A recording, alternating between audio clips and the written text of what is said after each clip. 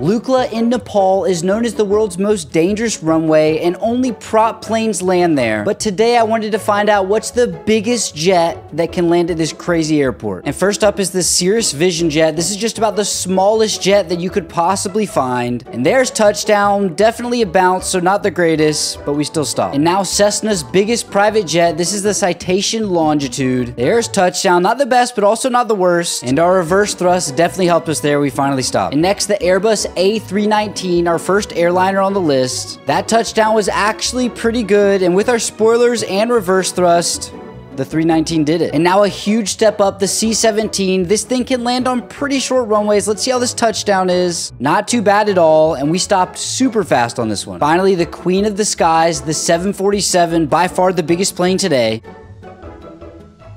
Rough touchdown with the bounce, and our wings are definitely hitting things on either side of the runway here.